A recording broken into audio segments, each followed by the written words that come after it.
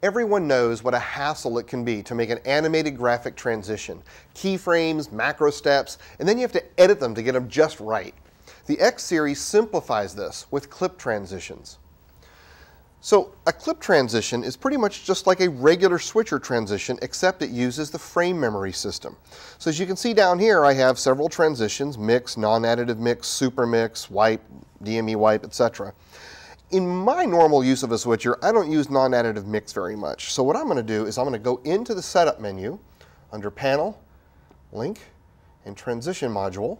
I'm going to select Program Preset, and notice here in this menu, all of these buttons can be completely changed according to what I need the switcher to do for my production.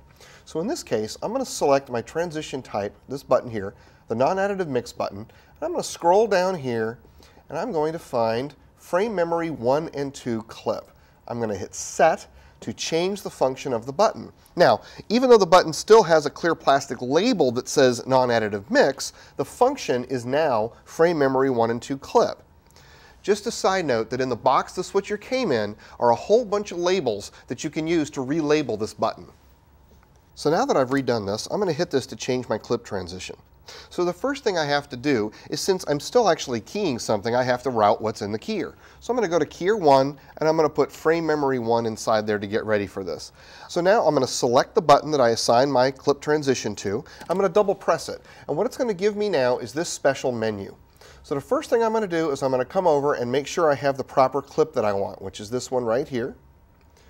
Then I'm going to come over and I want to set my background transition type to wipe. And notice that now, after I bring my key in, what's happening here is doing a wipe under here, and the fader is actually going through and animating the clip for me. I don't have to make any keyframes or anything like that. Now my wipe is off just a tad here. The real power here is in this portion right here in the bottom called Background Transition Set Timing.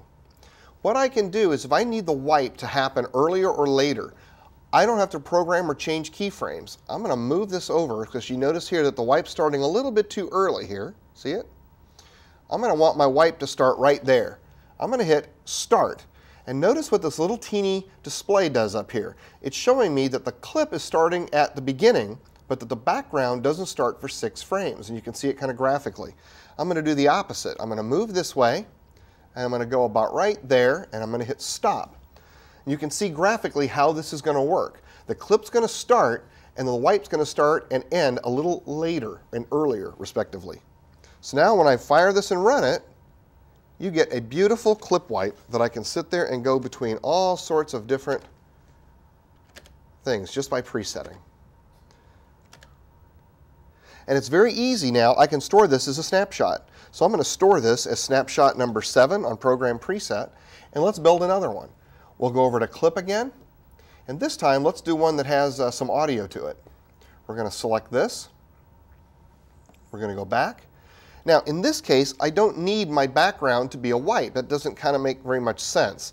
I'm going to take my background to a mix, but also you kind of see here that this particular effect is designed to undercut when everything covers the screen and then have the background changed. It doesn't do me much good to have a dissolve in the back. So again, using my background transition set timing, I'm going to come and jog this over like this with the fader, go to right here, hit Start, and just go 1 frame and hit Stop. 1 frame is going to be a cut. So now watch what happens. Perfect transition without having to set any keyframes. All right, let's do one more. I'm going to select a new clip. I'm going to select this kind of billowy curtain looking clip here, and we can see that again we've got a mix going on in the back, which is obviously not correct. So I'm going to set my transition background type to a wipe. All right, and obviously that's not right. We got kind of the wrong wipe going on here, so I'm going to select Wipe, Main Modify, Angle. So we can see I'm going to tweak the angle just a little bit so we hide it underneath there. Come back over to my clip section and set my timing. I'm going to start the wipe right about there, and I'm going to end the wipe right about there. Now when we run it, a beautiful transition.